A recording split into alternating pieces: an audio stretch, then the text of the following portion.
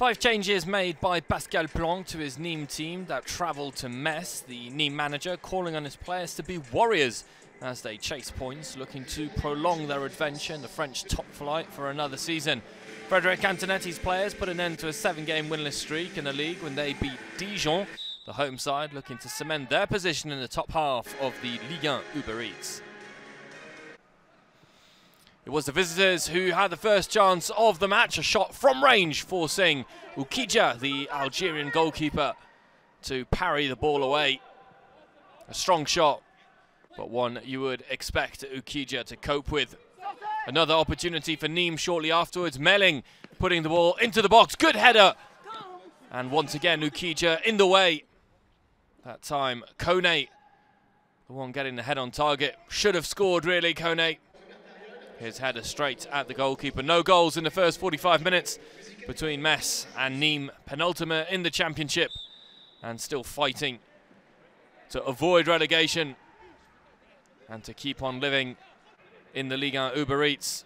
Pascal Planck calling on his team to play harder, and the message was sent and received. Eliasson on the right wing playing the ball in, and Lamine FOMBA with his first Ligue 1 Uber Eats goal. And what a time to get it for FOMBA and for Nîmes. Good pace by Eliasson, and FOMBA with a really smart finish. Doesn't do too much, does just what he needs to do.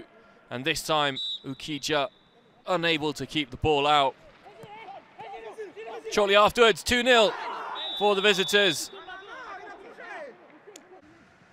The penalty given for a foul on FERHAT, even though it did look like OUKIDJA got minimal contact.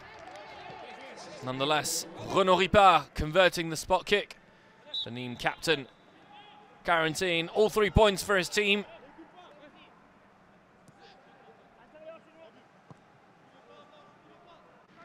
Could be a very important moment in Nîmes and Pascal Planck's season.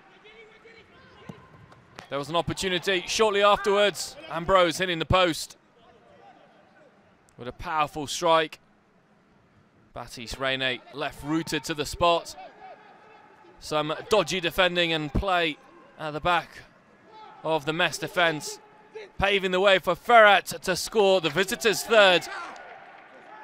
Really good goal, great finish by Nîmes' top passer.